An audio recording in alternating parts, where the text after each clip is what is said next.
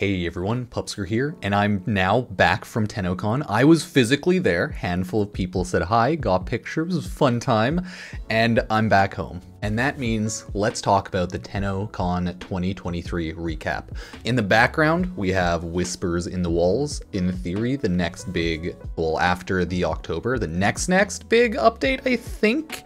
So there's a lot that was shown off. Let's go over one by one, going up at their 2023 Tennocon recap page. So they started off with the Heirloom collection launch. Now, there's a lot of controversy around the Heirloom collection launch, and we'll talk about that shortly. Mag and Frost have been iconic members of the Warframe universe since the Tennocon first awakened. These all-new Heirloom collections commemorate and honor their 10 years spent defending the Origin system and the 10-year anniversary of Warframe. These Heirloom collection features new signature Warframe skins for Mag and Frost available to use on the base Warframes and Primes, as well as profile accolades, Platinum, Regal Aya, and a completely new customization category, Cygnus. Learn more about these Heirloom collections and immortalize your past. So, these skins are sick. The Heirloom collection pack is way overpriced and people are rightfully angry. I'm not gonna buy this, not worth it for me. I bought actual in-person Tennocon stuff and I'm broke as hell now. Like, it looks great, look. Frost, Mag, beautiful. They have an about, right? You can watch the trailer. The issue is, it's a FOMO end of the year 10th anniversary skin purchase. It'll never show up again. So maybe I'll buy it, maybe I won't, I don't know. But the insane price of 92 Canadian dollars for 2 skins, right? And then you do get this 400 Platinum, as well as you get like Regal Aya. But that's the thing. People do not want 6 Regal Aya and they do not want 400 Platinum if it's gonna boost the price of one of these packs, right? DE really needs to stop being rude about some of their collections like this. Just sell the FOMO skins, right? And the accessories. Don't add a bunch of junk bloatware like Regal Aya and Platinum. Let people buy those on their own, because the price of 92 Canadian, this is legitimately just buy it if you're a whale and have a lot of money to burn. Other than that, it is not worth it. It's skins, so like, I guess it's worth it if it's worth it to you, of course, but I'm just saying, like, this kind of rude, okay? Kind of rude. And a lot of people are just so angry.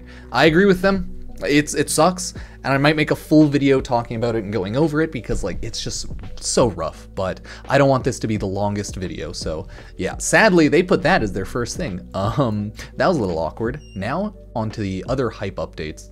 Hey, Ruben, which were actually really great. First, we had Whisper in the Walls, Winter 2023. So this is the next update. Okay, keep that in mind. We'll have an October update, and then this will be the winter update, in theory. Coming to all platforms this winter, Whispers in the Wall will drop you into a high-raising conflict rife with shocking revelations that will shake the Origin system to its core. I will do a full reaction video looking at this, probably do that on stream. I'm just incredibly tired, so we're taking things slowly. There's a billion videos I want to make just looking at and talking about the new stuff. So yeah, we're busy beavers, right? Again, we're playing it in the background, so no need to really play it here, right? It's picking up right where we clicked off. Oh yeah, Mr. Warframe guy has a great little abridged video, so moi. I believe a lot of Warframe creators, day after Tennocon, are at Tennocon and doing like walkthroughs with Digital Extreme, so that's kind of fun. Maybe I'll start DMing and begging and be like, guys, I could be a Warframe creator for next year. I create Warframe. I don't know, gotta find out if they like me or not, but that's okay. In this new story-driven cinematic quest, you'll be caught in the middle of a deadly battle between Albrecht Intradi, one of the Origin system's most brilliant minds, and the unknowable man in the wall. The board is set and the pieces are moving. Can you put it all together in time, Tenno? Naturally, you won't be fighting unarmed either. Hold fast against the dangers littered through the Albrecht Intradi's secret laboratory with an all-new secondary weapon class, the Otherworldly Grimoire. That's right, you're a wizard, Harry. They're finally giving you magic books. Oh my god. Warframe, next level. We're finally adding in Magic Frame. So honestly, not mad at that. Whisper in the Wall will introduce the Murmur new faction, brand new faction created by the Man in the Wall, along with a reworked expanded Necromech enemy faction. No matter how you do battle, the forces arrayed against you have never been more fearsome, right? That's pretty sweet. And we had this entire Warframe 1999 hype. This reminded me, obviously it was like a shout out and like very much dark sector-y, but it also very much reminded me of like a Gmod with all of the computer enemies and like the old fashioned computer shenanigans, right? It's like a mixture of so many different things. They had great music. I think afterwards I was like, oh god, yeah, it was 9 Inch Nails, right? It was beautiful. And I think for the trailer of this one, technically I'm in it, and everyone at Tennocon is in it, right? Because they put in us screaming like 10, 9, 8, 7, 6, 5, 4, 3, 2, 1, and then math, something like that. So I think everyone's at Tennocon who yelled is technically in there, but I mean, like, whatever, it's cool. Long before the Old War, the deeds of Albrecht and Trotty have cast an ominous lingering shadow over the origin system. What is his story? What is his story? Learn more about the secrets in Warframe 1999. We'll probably do a video walking through and taking a look at the trailer for this because it's only like 6 minutes. It's really good. I might get hit with a copyright strike though instantly because 9 Inch Nails, so that sucks, but that's life. Then we have Abyss of Dagath, which will be, that's right, the next Warframe. A haunting new Warframe update arrives this October, Tenno. Hear the story of Dagath, the 54th Warframe, and a new Nabra story from the Entrati grandmother and master Dagath's new blade and whip weapon type, right? Sweet. Abyss of Dagath will also serve various quality of life upgrades to improve your Warframe experience, including, these are great, Hydroid rework, focus acquisition overhaul, and more, right? We're gonna have companions forever revivable, buffed up. There's gonna be great things coming, okay? Finally, companions won't suck. New Kavat, stuff like that. There's gonna be a lot of stuff. I don't know if that's all coming here or like later on, but still, awesome. We finally have cross-save details, I know. Thank God. At long last, the full Warframe experience across all platforms is within reach. Development team is aiming to release cross-save in 2023. This feature will allow you to access your account on every platform, taking your master rank, focus, rewards, equipment, and more whenever you want to play. Stay tuned for final release date announcement in coming months. So, plan is right, 2023. I don't see how they can't hit that now, but hey, I believe they can do it. Hopefully, please. Next, we have Warframe coming in iOS 2024. There's really not much to say about this, so I don't really want to read across this. It's just Warframe Mobile is going iOS on 2024, hopefully earlier rather than later. Okay, if you pre-order already on the live App Store, special bonus incentive, anyone who pre-orders ahead of launch will receive the Bombic Signdana and a 3-day affinity booster. This is obviously so that everyone can like put it on their wish list, pre-order, right? And it just bumps up the numbers for when it releases, obviously. It's a good marketing tactic, obviously. There are pre-order login day one bonuses. Hey, I could technically download this on my wife's phone and get her to pre-order. I just don't think I care. So I'm probably going to skip that. I'll wait if there's ever an Android version. If not, like, it's okay. Like, Warframe Mobile is good for people who would use mobile and are more obviously mobile and out and about.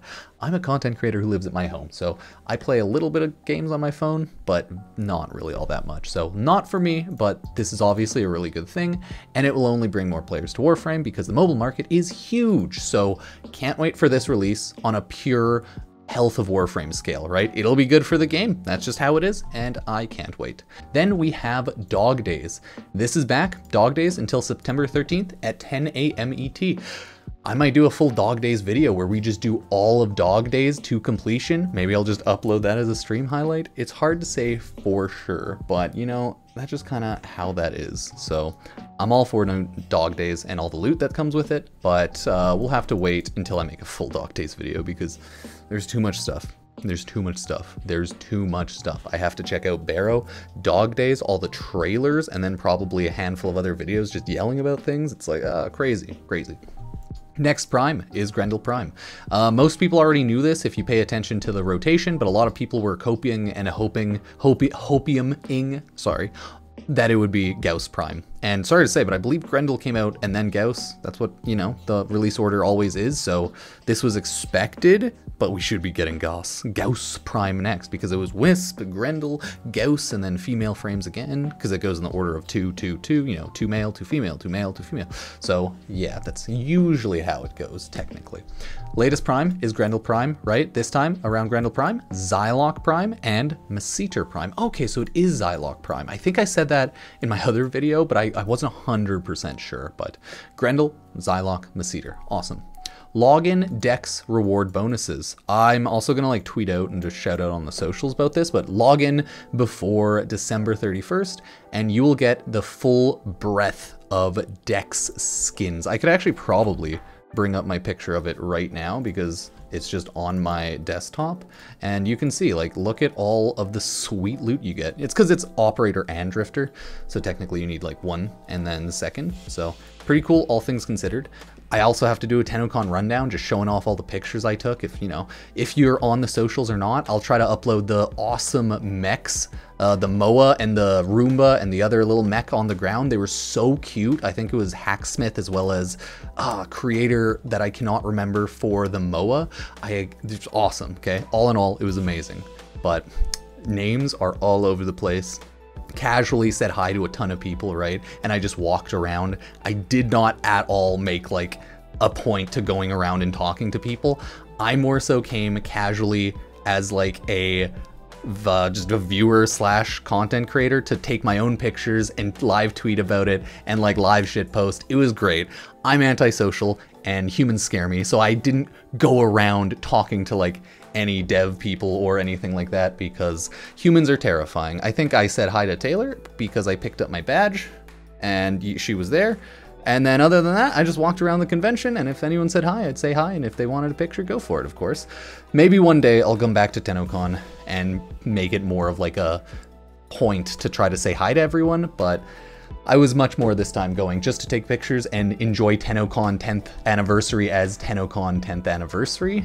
I hate lines though, so I'm not like a massive convention person because conventions are like just long waits, chilling in line to take pictures and do all of the different panels. So, you know, it's hit or miss. I've been to a handful of conventions. They're not my favorite thing, but I'm really glad I went to the Warframe one because it was hella fun. But still, lines make me sad. And this convention, sadly, the worst thing about it was how badly managed their lines were, and like people were everywhere. You could barely tell half the lines what they were actually going to. It was a little goofy. It wasn't the worst, but I mean, I think everyone can admit the lines were a little goofy, so it is what it is, right? Prime Resurgent Tennocon round. Ooh, Mag and Frost. This one's like pretty whatever, but like Mag, Frost, Prime, Tennocon stuff. Cool. It makes sense because the Heirloom collection. So if you get the Heirloom collection, you'll get the Regal Aya, so you can buy them. Makes sense. It just sucks that you are forced to buy, again, Regal Aya and Platinum when you just might want the skins. I wish Warframe would stop doing FOMO bundles, and if they want to do FOMO items individually or bundle the skins with the accessories as two separate things, right? Like skins and then skins and accessories, but stop adding on Regal Aya and Aya because a lot of endgame fashion frame players probably don't want that and they're just making us sad, right? So please don't force people to buy $92 Canadian skin packs for a ton of Regal Aya and Aya because Regal Aya and Platinum, because it just makes us a little depressed. So hey, that's my take on it. I don't want to buy the skins because of that, and it's expensive, and I bought way too much stuff at Tennocon, so I'm a broke boy. Congrats to all the creators who were live streaming. I think I saw Brozime live streaming. They probably made thousands of dollars that day. So good job, everyone. Like on Twitch, AdSense, YouTube videos, everything like that. Congratulations. I hope like the trip is all paid for and everything because well, it was a lot of fun, right? And it's always good when everyone makes money because being broke is not easy. This was a very expensive trip probably for everyone involved, other than people who invited and paid for, right? So yeah, good job, everybody. It was a fun trip. Gift of the Lotus Umbra Forma, right? Yeah, you can grab that, log in for the next handful of 24 hours. So this is pretty much gone by the time I'm uploading this video. I'm not going to timestamp that, okay? Not timestamping that shit. We have the Soulframe demo plus sizzle video. The Soulframe demo was awesome. It was very beautiful. It's pretty much a like an RPG Souls-like, but more Warframe aesthetic, right? And they want to go with the nature aspect, so less depresso, well, more depresso nature, but it looks like you are going out and fixing and healing the world. You're healing nature, so you're fixing everything. So less depresso. It's Dark Souls, but you're making everything happy instead of everything sad no matter what. So I mean, pretty cool. It has a lot of systems, so we're gonna take a look at this and go over everything. It's a 31-minute video. 31 minutes long, right? So that'll be pretty wild, but we'll try to do that. There's a lot of cool stuff. Oh, register today, everybody. Register today. I gotta register. So remember, register for Soulframe if you're curious. Tennocon merch is available, and that's cool. Hilariously enough, I didn't buy any Tennocon merch in person because I hated the line so bad, and by the time I got in line, I was gonna not be able to buy the things I wanted, so I legitimately bought plushies, I bought sweatpants, and I bought the art book, right? I bought the Thumper plush, the art book, and the sweatpants online because the lines were so bad. I had to have like prioritized getting those very first things, and I just wasn't about that life. So I just bought it online and it'll ship in October or something. So hey, life hack, if you don't want to deal with lines at Tennocon, just pay a little bit extra for shipping. But hey, it is what it is. I wouldn't even gotten this stuff. The Lotus statues sold out instantly, but I didn't really want to get those because the art book was expensive enough with the floofs and the sweatpants, so I'm broke again. Welcome everybody, it's Pupsker the Poor here, and we are broke as shit from Tennocon, right? It is what it is. It was a fun trip though, and we got a lot of sweet pictures and a lot of content out of it, so we'll try to recover the thousands of dollars we lost via making videos and streams and chilling with everyone. But that's just kind of how that goes, right? Trips are fun and they're a lot. London was great. I had so much fun looking at just like the greenery and food of London, just walking around the park and whatnot, checking things out. And I was only really there for like 3 days, so I was more casual about it. And then my flight, I got 3 hours or 4 hours of sleep last night because my flight left at like 6 in the morning, which meant I had to wake up early to get ready and then like go to the airport. And yeah, I got like 3-4 hours of sleep. I'm dead on the inside right now, okay? But that's okay. So yeah, it is what it is. And finally, the partnership and influencer promotions. That's like all of the, I think a ton of Warframe creators were like brought out, right? I don't know if they were, I assume they were like paid for, flight out and hotel, all that jazz, or maybe like only some of them were. Who knows? I'm not a Warframe creator. I just yell at clouds. Warframe, please. So it was good. I saw a lot of people just walking around. Oh, I think I saw Disfusional with her sweet cosplay. What was it? Was it the Zaku cosplay? Oh no, I'm gonna in real time quickly take a look. I'm like, I can't remember what the skin is technically, or is it like Urushu Korra? Oh my god, I'm so bad with it, but it was a sweet cosplay. Oh shit, I didn't even realize she won the cosplay contest, so makes sense. I just cannot for the life of me remember what this skin is. Okay, it's Lotus Amaga cosplay. Oh my god. Yeah, my brain is mush. I'm done for. Oh god. Rip. Brain is too mushed. It was an honor to be joined at Tennocon by amazing partners like Lightning Cosplay. That was Lightning Cosplay. I think she was Lotus, right? Hacksmith, JMDF, Trolley, Lovesack, HP Omen, and more. They were on the show floor. There was awesome stuff. Thank you for joining Tennocon, everyone.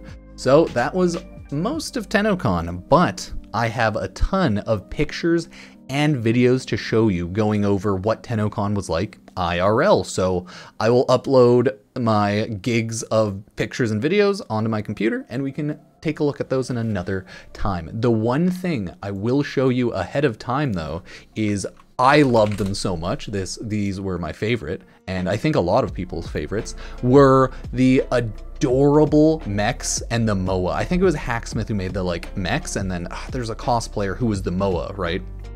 It was great. Like they were so sick. I just have to try and actually find them. But I know everyone really loved the mechs. Look at them. Look at them. I'll upload them as a YouTube short and stuff because I think it's already in vertical. So look at the MOA. And then I went over to her and she noticed and she did the MOA thing. It was so cute. It was 10 out of 10, right? The little guy, the little Roomba chasing him. Oh my God. They make noises like, and then she like did the thing with the MOA. Okay, it was adorable. I loved it. I think a lot of people loved the mechs. I had to find the Roomba, so I was damn happy I did. So 10 out of 10, this was sweet. A lot of great cosplays and stuff, but my brain is mush, so I've probably said a billion things wrong. I barely got a lot of sleep, okay? I can't sleep on flights that easily, and I had a lot of coffee. So yeah, we're a mess. My dog and girlfriend are sleeping because they have the ability to sleep. My dog is right now just chilling right beside me, as you can see. Adorable fluffy corgi. So that's it for this video. Go check out a ton of the Warframe stuff and all the content creators. Everyone's uploading a bunch of Warframe pictures on the socials, videos on the socials, Instagram, Facebook, Twitter, right? Go check everyone out, and then I'll go over a video going over Tennocon, going over all the stuff I got. I got a couple business cards from people, so that was pretty cool. Disfusional had like real hype looking business cards handing out, as well as her glyph as like a sticker, so that was pretty adorable. But I was just kind of walking around and trying not to tell anyone I was Pupsker because I just wanted to experience it and walk around. It was great.